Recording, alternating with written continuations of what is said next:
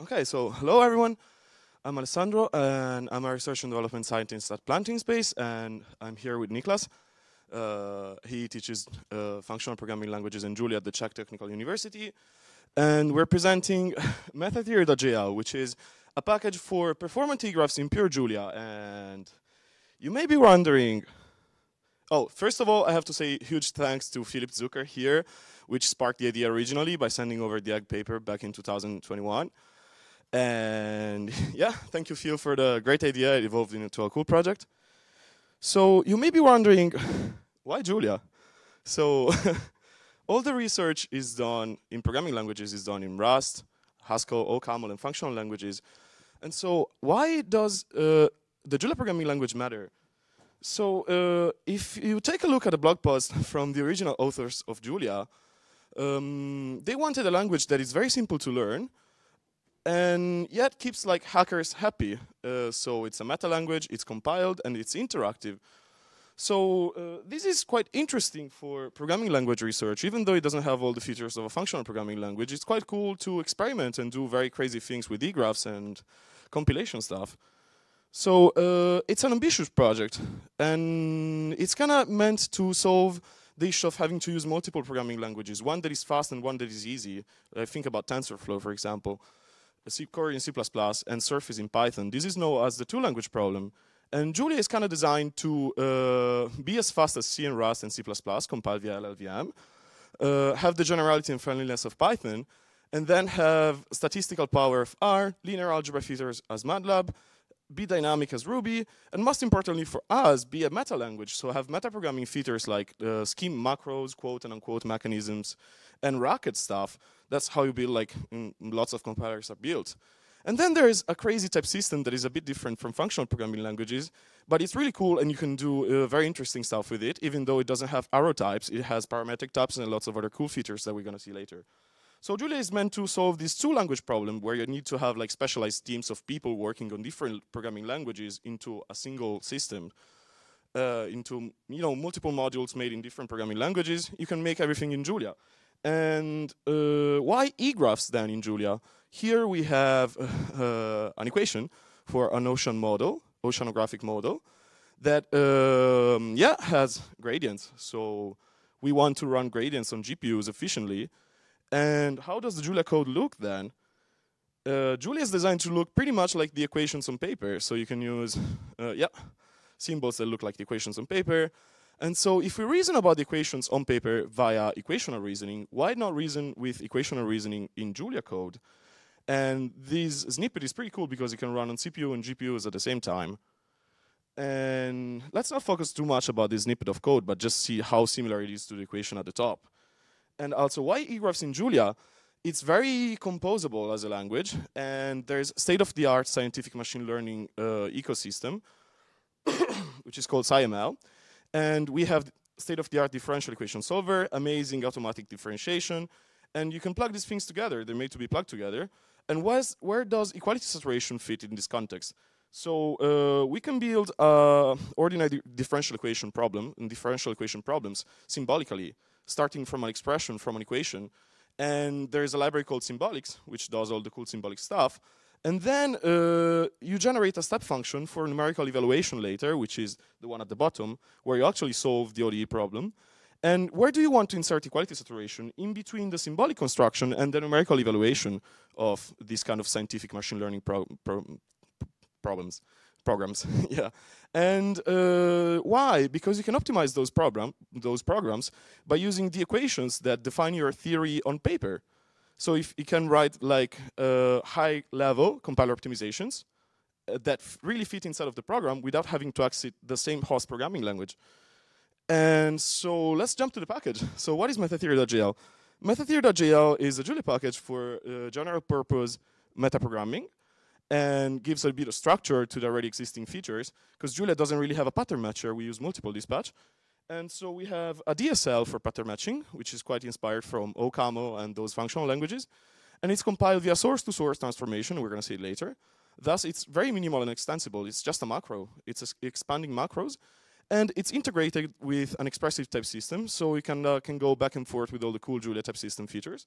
Then we have a classical rewriting engine, where rules are functions, are callable objects, so they're struct, and they hold the pattern matching functions, and thus you can combine them with higher order functions, with functional combinators, like fixed point or chains of rewrite rules, and it's backwards compatible with symbolics.jl that is built on top of these combinators.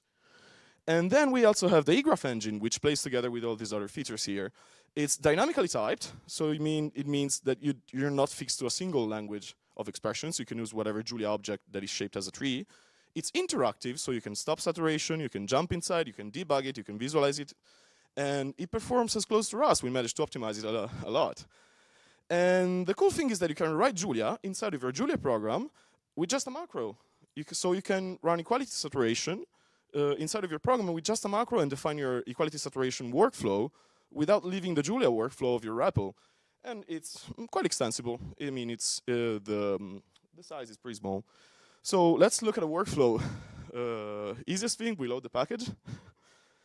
Then we define a system of rules with the theory macro, which is just a vector of rewrite rules. But the macro expands the syntax into the actual pattern matching functions. And we have 3 kinds of rules. The first one is equational rule. We used to that. And the second one, I like to call it the fat arrow rule. And on the right-hand side of the fat arrows, you can, the right-hand side is evaluated as Julia code. So it's not a pattern. It's like a Julia closer. And this one is doing constant propagation because this type assertion is checking that you have an integer literal constant inside of your E class. And it only matches if you have 2 integers in 2 different E classes. And then it's summing them. And so it's doing constant propagation. And it's fairly like super easy to see and visualize. And the last one is just classical left to right rewrite rules. So yeah, you can also define the variables at the top. And yeah, how do you make an EGRAPH? We have 2 type parameters. The first one is the kind of expression language that you want. It can be an abstract type. We're going to see later how and why this is useful. And then you have an analysis type. And you can dispatch on the analysis type to interchange whatever value you want to run the analysis, the EGRAPH analysis on. And then the cool thing about Julia is that we have the quote operator. This is pretty much, if anyone is familiar with scheme and racket, it's just the tick in scheme. And this one is not evaluated as a program. It's just, symbolic expression straight out in Julia. And then you define the parameters. They're pretty much the same as egg, though we're planning to expand it a little bit. And then you call saturate. It's pretty easy. And then you can extract by choosing the cost function there, and you can define your cost functions by using multiple dispatch. So how do we achieve dynamic typing? I want to stop for a few seconds talking about term interface because we spent a lot of time with the folks over at MIT to design an interface that is backwards compatible with symbolics and works in the whole Julia ecosystem so that we can rewrite with classical rewriting an EGRAPHS on any tree-like Julia object. And it's fairly simple because you just have something that is a tree node or a leaf, and it's defined by the first function, is expert. And then we also needed to differentiate function calls from other AST nodes. And this is useful for making the Julia language itself compatible with the symbolic stuff. And then you had car and CDR, if you're used to Lisp, which is like head and children. And then you also have the same thing, but with the you have to distinguish between function calls and non-function call nodes. And yeah, this is what made us compatible with Julia and symbolics at the same time. Well, the magic happens here. So how do you actually get stuff out of EGRAPHS?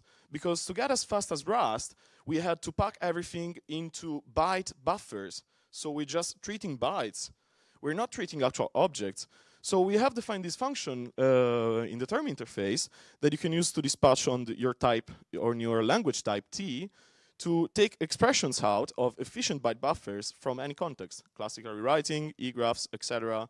And so you have to define a method for makeTerm to say how do you get expressions actually out of the EGRAPH, and that's how we achieve dynamic typing. And we achieve it via a language feature that is called dynamic multiple dispatch. And yeah, so we can stop for a second there. And I wanted to show this very cool example from José Giordano. And it's rock, paper, scissors in something like 9 lines of code. And it pretty much shows the cool stuff about the Julia type system. We have abstract types, we have structs, they can hold fields, we have explicit subtyping, then we have parametric types, because the type itself is parametric. And we have multiple dispatch. It means that if you have a function, you can define different methods with different types, pretty much as you do in Java, but this one is special because it can also happen at runtime. That's how Julia is dynamically typed. So if you write the Julia program and the compiler can infer the types of everything, then it's purely compiled and it just runs. But if you cannot infer something and it's duck typed, you don't add the type of variables, it stops, inserts a breakpoint at runtime and says, hey, what is the type of these things? And then compiles the missing methods or throws an error and resumes the operations. So Julia is very fast the second time you run it. The first time you run your program, it has to stop and then compile again. But the second time you run it, it's actually very fast. And this is how we achieve interactivity without losing the performance of Rust. And let's take a super quick look at how you define patterns. And it's very straightforward. You have pattern variables, you use a tilde. You have segment variables, which are not yet compatible with EGRAPHS, but they can match 0 or more arguments in a node. And you can just use the ellipsis or double tilde. And the cool thing with multiple dispatch is predicates. So we support predicates, and they can be functions or types. So if you have a predicate function, you can use multiple dispatch to distinguish the context of where you're rewriting. So if you dispatch against the type of a simple expression, it means that you're in classical rewriting. You're dispatching against a tree, and your predicate can be true or false, depending on your term object. But in the context of EGRAPHS, you have E-classes, and so you have to distinguish, and you have to dispatch against your context, which can be an E-graph and an E-class. So your predicate foo may check if your term holds, some property holds, or if you have something inside of your E-class. So it's very extensible in this sense, because you can use predicates, for type assertions, and also for type T is fairly straightforward. I mean, you just match it if your object in classical rewriting has type T, or if it has, in EGRAPHS, if your E-class has a constant of type T inside of it. And we're also working on multi-patterns, which are very simple. So the AND pattern will match only if the E-class matches the both patterns. And the OR pattern will match only if at least one of those two matches in the E-class. And let's talk about how do we get it to go as fast as Rust. So Niklas here helped me out with lots of benchmarks. And with the yellow bean, you can see how it compares to the old version, and the blue bean, how the new Metatheory.jl compares to egg using the generic symbol language. And the benchmarks are fairly simple propositional logic, theorem proving, and math simplification benchmarks. We define it a bunch, and it's pretty extensible, so we can define more. And we're something around 200 times faster of the previous version. And we can see that we're pretty much reaching egg's performance. And that's very cool. Thank you, Niklas, for all the benchmarks help. And also, we have a table here. You don't have to look at all the numbers. But this is automatically produced by benchmarks on GitHub runners. So every time you open a pull request to Metatheory.jl, all the benchmarks are run automatically, and this table is produced. And it shows how it compares with the master branch and with egg. So that was a huge thing for optimizing the whole thing and getting it run as fast as egg. And sometimes we're a little bit faster, sometimes we're slower if you use custom languages in egg. And the Metatheory benchmarks, we're just using the built-in Julia expression. So we're using the meta language type that is built into the language. But if you optimize your types, you probably can go even faster. So what do we solve? Why? Why this whole project? First of all, we don't have pattern matching construct like OCaml in France.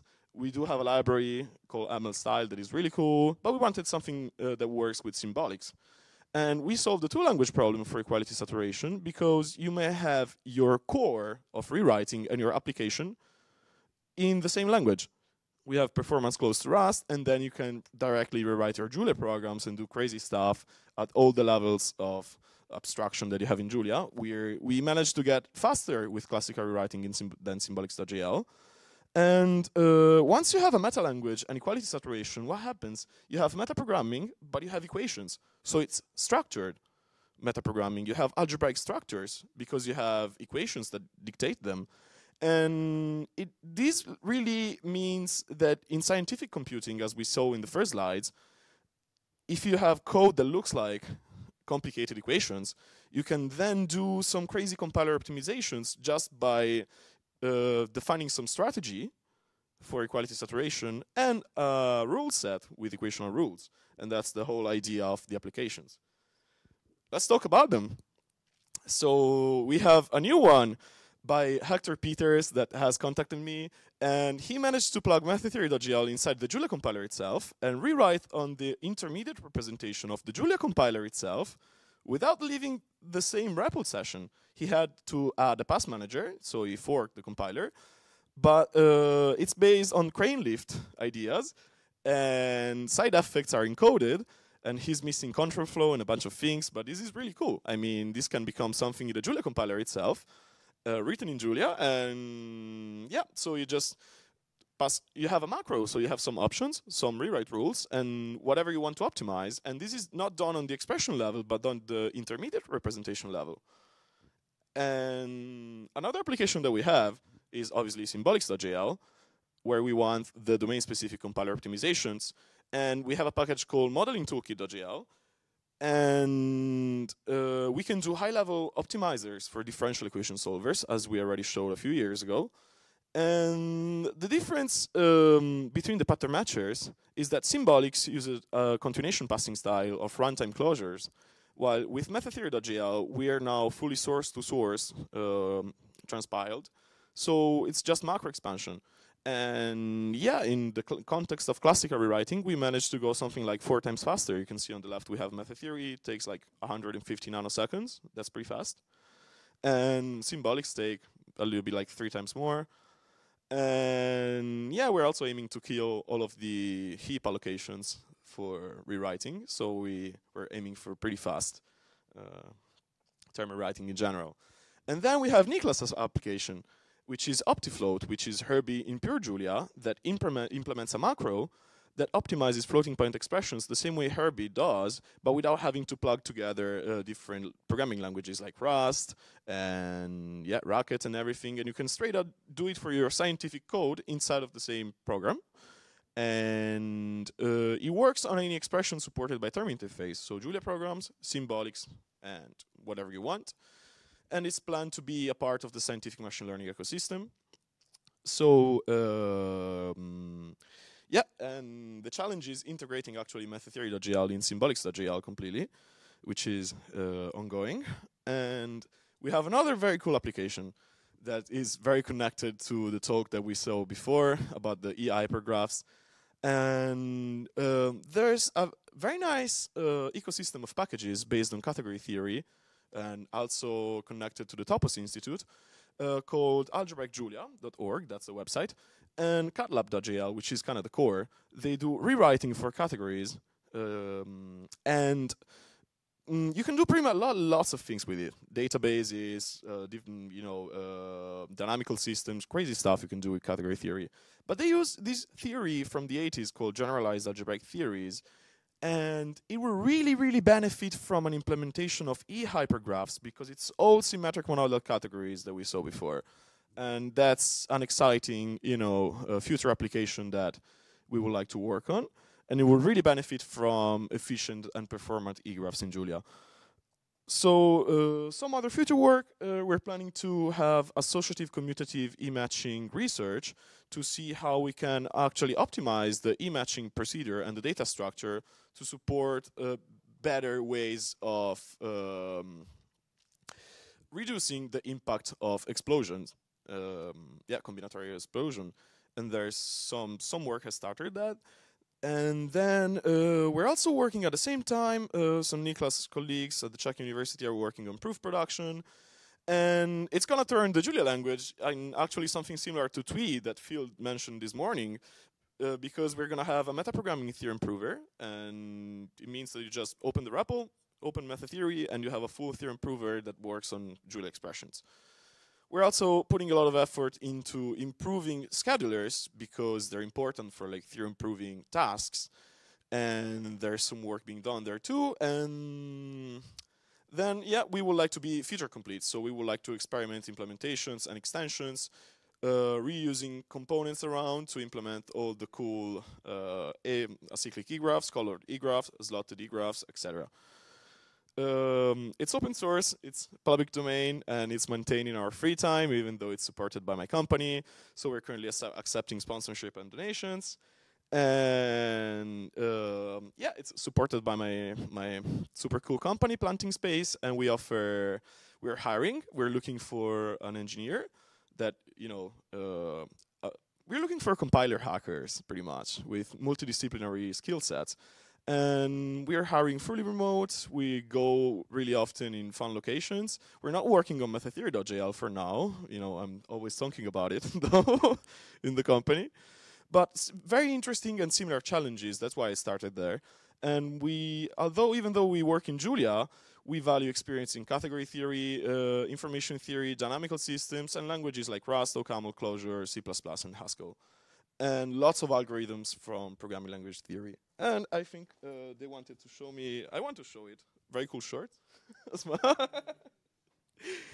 And so that's the link if you're interested. And thank you. Time for questions.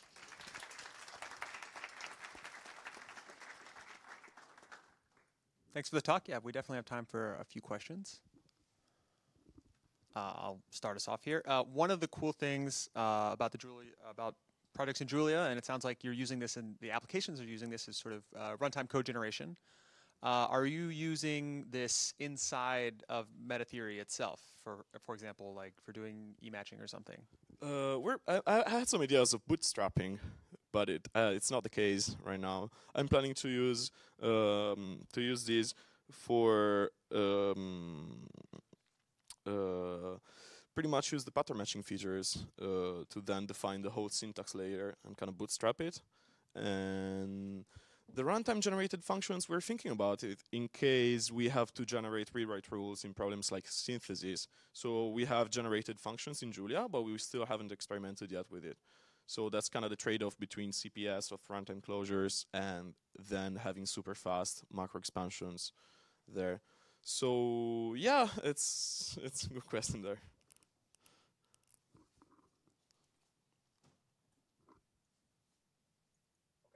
Let's thank Alessandro one more time. Thank you.